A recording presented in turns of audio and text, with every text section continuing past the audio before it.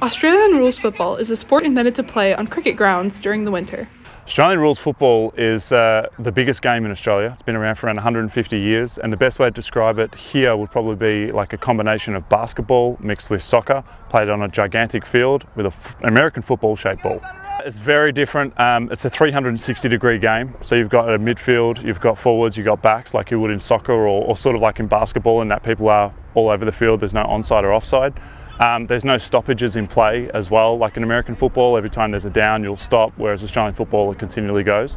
It is full contact, but the contact's only between the shoulders and the hips, so a very specific style of tackling. Since it started, it has emerged as a favourite sport of Australians. It's a very competitive game. It's fun, it's action all over the field. It's not just one-dimensional going up and down. It's kind of 360. It's everywhere on the field, so it's something I really enjoy. I just like the fitness. I love kicking the ball. I mean, it's something I did by myself into a trash can in high school, like growing up and stuff, so I just like being able to kick with people for a change.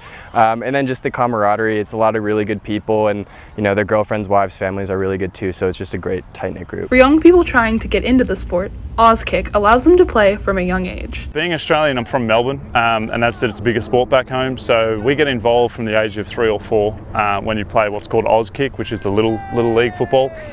So I played until I was 28. I'm old now, but I played till I was 28, then I stopped playing with an injury and went into coaching, and that was about 11 years ago.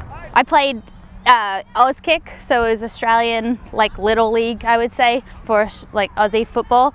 And then I stopped at 12, and then I got back into it in high school. For Australians in the DFW area, a Facebook group offers them support in their adjustment to Texas life. James, the coach, was posting about a new footy club in the area, and I played through high school, so I thought I'd come out and try. Playing the sport from their homeland with people from far and wide breeds a connection like no other. This team started in October of last year when COVID was happening. It's a national league that we play in, and we realised that it's really tough for teams to be travelling to play other teams, and so when there was already a team in this market, we felt, why not start a second team in the market, and that way they could start to play each other. And so our hope is to sort of grow more of a DFW sort of league, so people don't have to be jumping on planes, and you know, it gets pretty costly when people have to try and play in National League. For those who play it, Australian rules football is totally unique.